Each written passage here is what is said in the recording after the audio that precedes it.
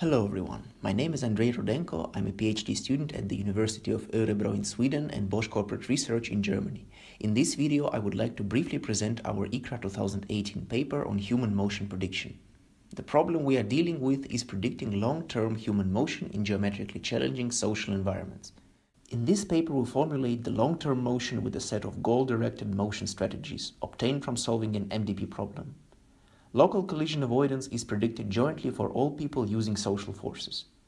Key novelty of our method is combining long-term intention-based motion prediction with local dynamics awareness of the social force model. First, we discuss how global motion strategies are computed. Environment is modeled as a 2D map with a set of goal states. For each goal, we solve a pathfinding problem using Markov decision processes. We derive the optimal motion policy towards the goal from any initial state. We relax the optimal policies with the softmax function. A probability is associated to each transition between states within certain radius. Stochastic policy in the current state is shown with a color map. Warmer colors mean higher transition probability.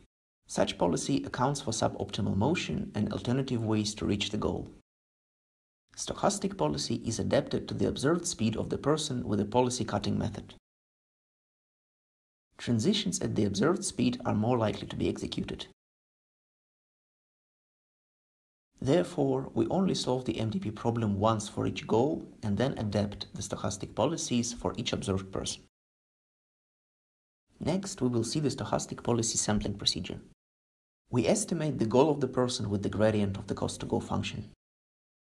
Policies of all people are sampled jointly, forward simulating the motion for t steps ahead. The sampled action is biased by the social forces. Then people are simultaneously translated to their next predicted positions. Position of each person at each time step is saved to the probabilistic occupancy map. Random walk is repeated k times, each time sharing the probabilistic occupancy map. Example predictions computed in this scenario. At each time step, predicted position of the person is shown with blue gradient. Brighter color means higher probability.